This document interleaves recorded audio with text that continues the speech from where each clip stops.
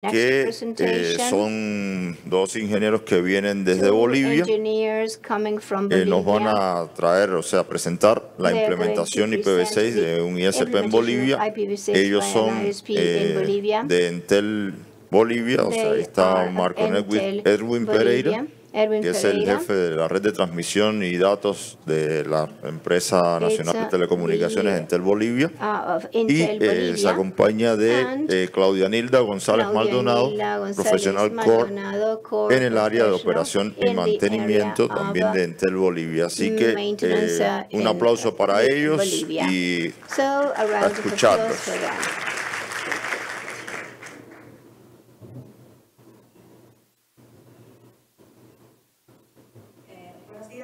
Good morning, everyone.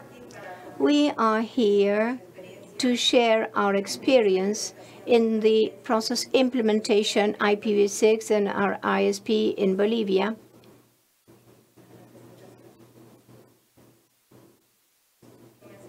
So let's start.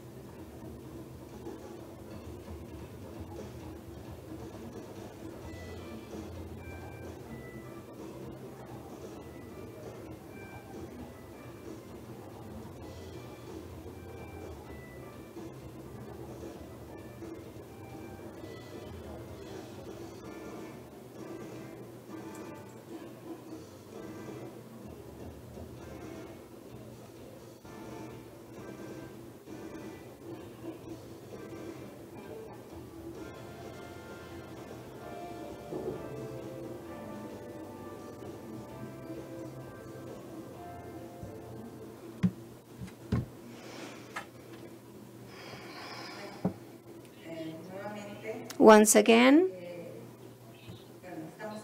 we are here to share a bit the experience that we had in our ISP when implementing IPv6. Let's start. So, as a background, up to 2016, our ISP had fixed internet or land-based internet services. They were FTTX, and in 2016 we started with deploying FTTX triple play with internet on native IPv4. So everything was on native IPv4 at the time. So this deployment was so huge and massive that in 2018, the IP addresses got depleted. So we had to start the deployment of IPv6. So for clients, we had a dual stack. As the clients had PPPoE, we decided to continue with that scheme in VRAST and BNG and VRAT. So as to the IP addresses, we were assigned 5 mask 17 and 1/22, but we had very few addresses. In 2013, we were assigned /22 with IPv6. It was then that we started training people and seminars by the ISP staff. And some of these resources were given by LACNIC and other providers. This really helped us during the implementation.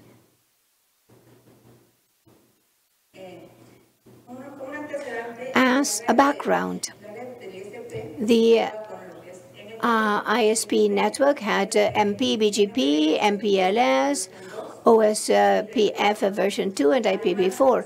In addition of the services that we had ADSL, FTTX mobile, and they were in IPv4, and the international peering, and were also IPv4. We were only IPv4. So to be able to deploy IPv6 during 2018, we had to make changes in our network, changing the router reflectors. We added 2 for IPv4 and 2 for IPv6. We also changed some PEs and BNGs, validating that the OSs would support a dual stack. In addition, in all the network, we configured 6 PE and 6 VPE, transporting IPv6 encapsulated in the MPLS through the IPv4 core. For the implementation, we also had to consider all the regions in Bolivia and the services offered. So, as you see on the slide, /36 services were assigned for the cities and for the services /40 in IPv6. Now, for the implementation, the first thing that we requested, we asked our service providers to use dual stack. But we requested, whenever possible, to use the interfaces, one for IPv4 and another for IPv6.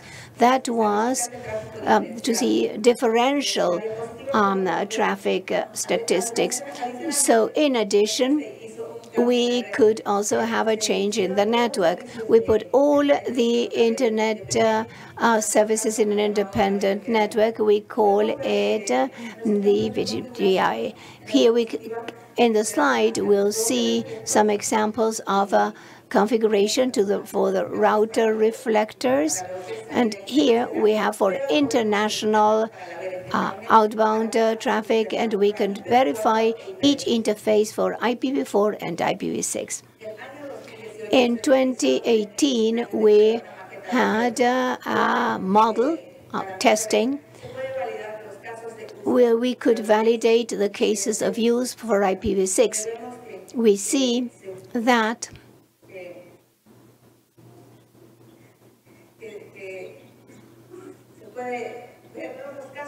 we see the use cases for clients of ISP, in this case for clients of fixed internet, landline internet of the corporate world, and for massive PPoE clients. And we validated the transition of dual stack. So in all the network, we can transport IPv4 and IPv6 at the same time. In this model, we don't apply anything of CGNAT. Perfect. Good morning. So here, let me say that in the execution of the model, we can establish the configuration models for the types of clients, corporate and massive. So how were the services left? So in the corporate internet, we applied dual stack, native IPv4 and IPv6, and applying dual stack between the routers and the CPSs, LAN and WAN of Paddle 52 and 54 respectively, 64 respectively. The interfaces are in dual stack, and the static routes with IPv4 and IPv6, and the static route in IPv6 is distributed in the DDG of the internet so that it can be reached by all the world. In this point, in DNS, we activated the quota and the interfaces with IPv6, and in the router closer to the internet, it was also distributed in the internet so that it could be reached by the rest of the network. And as to the massive service, it was established that it should be done under the PPOE model, and all the clients are configured in CGNet, but the idea is for IPv6 to be native and IPv4 through CGNet.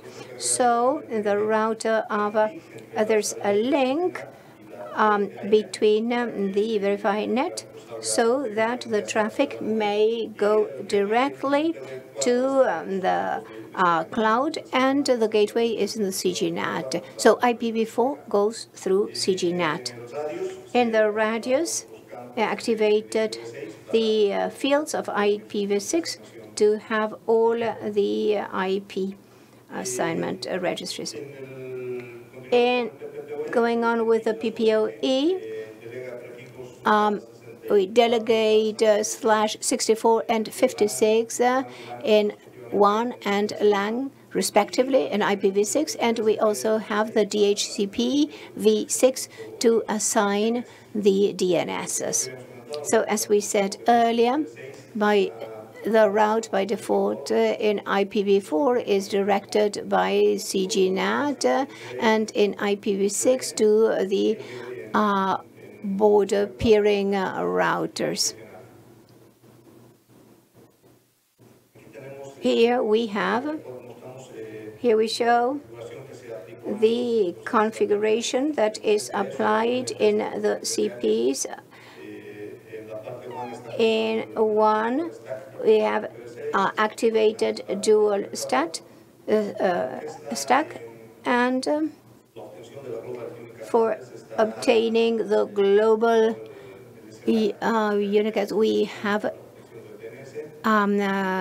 IPv6, and the model is with a prefix delegation. In LAN, we have the router advertisement service so that everybody can put their local address. And here we show how the state of the connection of the CPEs, where the global unicast address has address and the DNS addresses.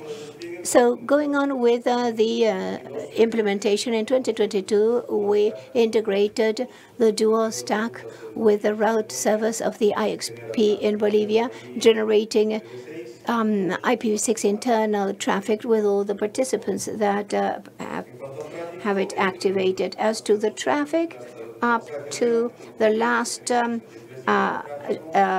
year, we had 327 gigas in GP and in IPv6. That is 27%, and the rest is in IPv4. 100% of our massive clients use IPv6. Those are about 600,000. Here,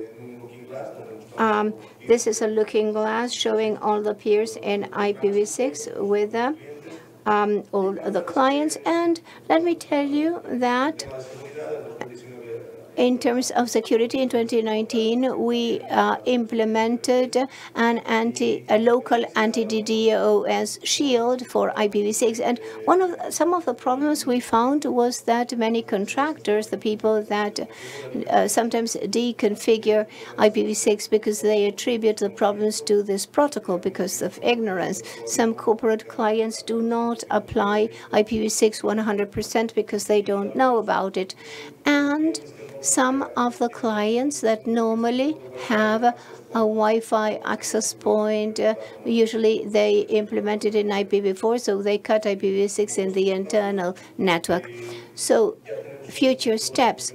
We already have a pilot for the mobile network with about 5 million users and with 2,000 users. And we hope that by the end of next year, we will be able to provide services to 5 million users. Here we have a mobile phone where you see that it's been assigned IPv4 and IPv6. We're going to continue with campaigns to reduce IPv4, increase IPv6, and we want the shield to be in the service of our transit providers. So that's what we wanted to tell you about the experience that we have had in the implementation of IPv6. If you have any question, we are ready to answer. Sí, vamos a tener espacio para 3 preguntas. Están Henry, está Jordi y hay una pregunta remota también. Así que 1 minuto cada uno, vamos. So, a minute, everybody. I am from the University of Campinas. Congratulations for your work. And the history, well, we see that we've studied for 10 years, starting from 2013 to 2023. And I think that those 10 years, I hope that this was enough time that many of us here see the need to implement IPv6. And you may imagine that you are 10 years late in the implementation of IPv6.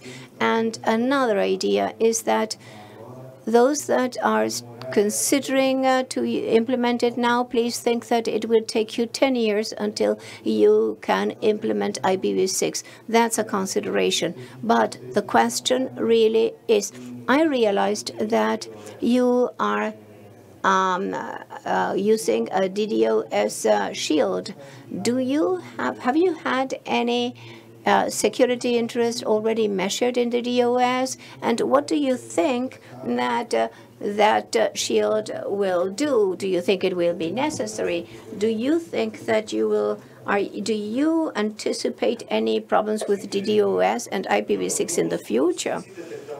Well, yes, we have detected some attacks, but we haven't had any strong incidents so far. We haven't detected any serious problems. There is a solution of the shield. As I said, we detect, we can change the route of the traffic, and we can mitigate, but to stop if there were any issues as a service, it should come from our service provider. Thank you. Jordi Palet, I wanted to ask you, I've tried to hear it, but I don't know whether maybe you didn't mention it or I missed it, whether prefix assignment, I understood that it was a /56. I recommend it should be a /48, but that's another debate. That is persistent. Each client receives always the same prefix. No. It's PPPoE, and it's stateless. Because I've seen that you had it buried. I don't know whether each client has the same password, username and password. Yes, we did a lab to try to do a static assignment. Now, We are developing our system, provisioning our FTTX, and we are considering. So far, it's dynamic, because I consider that it is very important to pursue that. I don't know whether you know RIBA 690, or if not, write it down to look for it, because the many problems with CPEs. If you have an electric flow and the CPE is restarted, the customers will continue to have their addresses, and if it's not static, they won't have an access for some minutes. So we won't avoid problems. Most of the CPEs don't implement it. You told me that you are using DHP v6. That's not the best. Many OSs don't use them. You have to use RDNS. We'll have to see whether the CPEs have that feature, and if not, you should. And so, the support of IPv6 by APs, sometimes it's as simple as ticking for them to support local link multicast. And in the implementation, don't think of a dual stack. It is much less expensive for 6.4 XLAT is much cheaper, and what you have to do in the mobile network to implement 4.6.4 XLAT, talk to Apple already. Don't leave it for the last moment, because sometimes in contact with Apple to activate in the IPv6 profile, it would take months.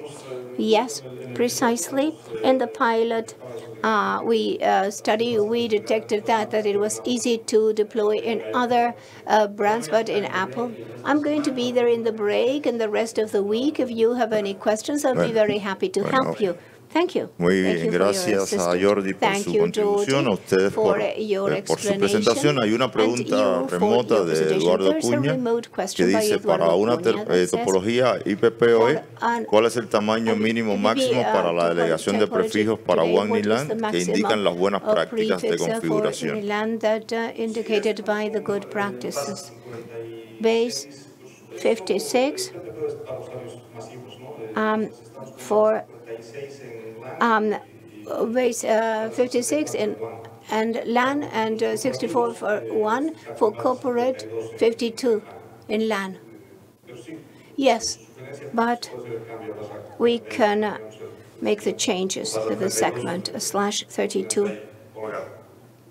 Okay, bueno, pues ya estamos un poquito pasado de tiempo. Un aplauso para ellos.